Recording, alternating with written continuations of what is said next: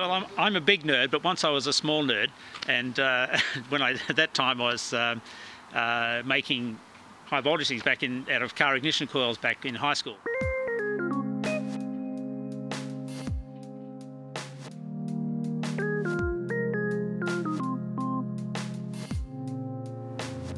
And then I rediscovered this with the internet and say, oh look, people can make Tesla coils, so I'll make one too. And then it sort of came from there, and I was going to make bigger and bigger, and you know, you aim to have the best. That's sort of a boys' toys type thing.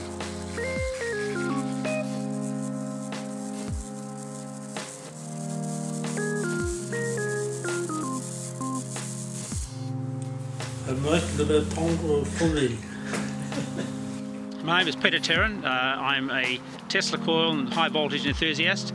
I'm in Bunbury, Western Australia. It's right down the southwest corner. It's a nice quiet place. It's surrounded by bush. Neighbours have all shifted out. You'll see why.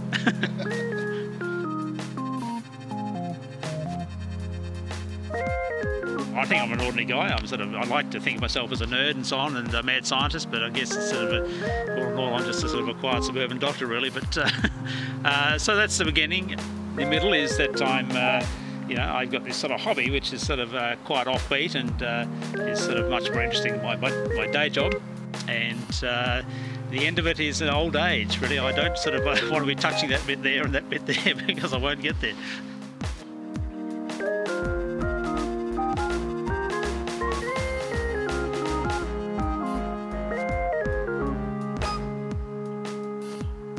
I actually also invented the Tesla coil myself.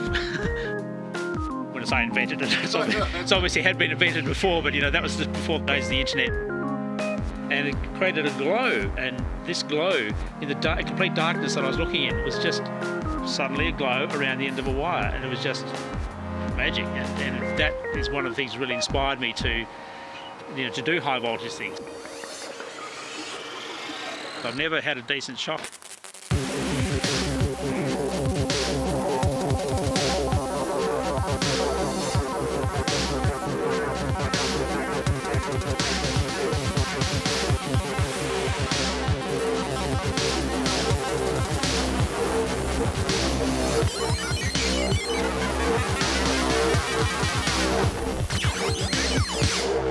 Tesla coils are useless. They don't do anything. They're not used for anything.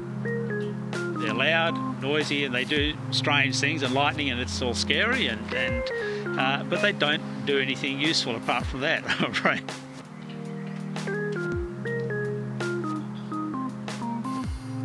Crazy things, really. That's what I aspire to.